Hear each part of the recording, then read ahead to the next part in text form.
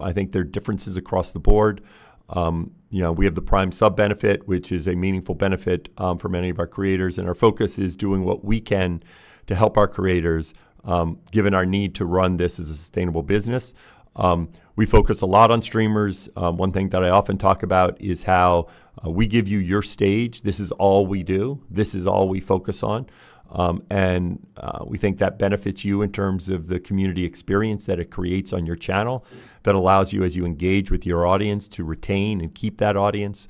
And so that's what we focus on, to try and offer you the best experience and the best streaming experience.